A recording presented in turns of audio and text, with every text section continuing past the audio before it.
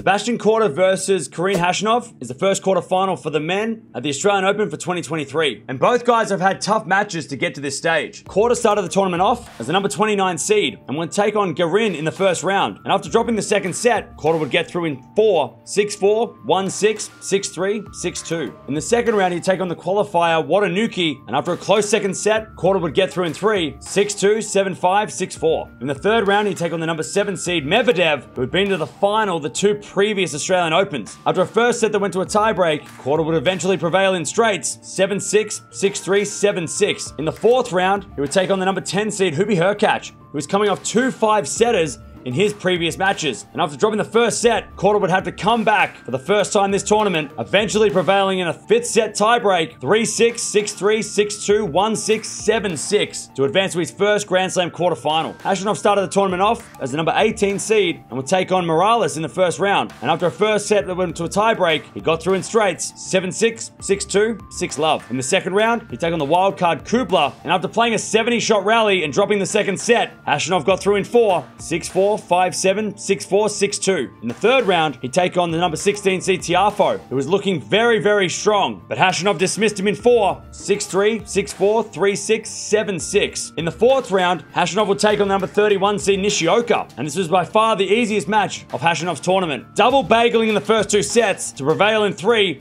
6-love, 6-love, 7-6. to get to another Grand Slam quarterfinal. These two guys have played 3 times before, with Korda leading the head-to-head 2-1, having won both their matches in 2022. But the last time they played at a slam was a 5-set epic that Khachanov won at Wimbledon back in 2021. If Korda's going to win this match, he's going to have to serve well, and he's going to have to keep that variety. We saw it against Medvedev. He came to the net, hit a lot of good shots at the net, but he didn't do that as much against Hurkacz, which is why the match was so extended compared to the Medi match. If Khachanov is going to win this one, he just needs to be consistent. He is pretty much a grinder on the baseline at some points. He's not really like your typical big man, big serving guy. He does have those things, but he does like to grind out the rallies, and he's going to have to do that if he's going to beat Korda. This is a very interesting matchup because a lot of people thought that we're going to get Medvedev versus Rafa in this quarterfinal. Instead, we've got a couple of random guys, but I'm going to go with Korda. I think he's inspired this week. His dad won this tournament 25 years ago, and I feel like it's his time to shine and get to his first semi-final. But let me know down in the comments below,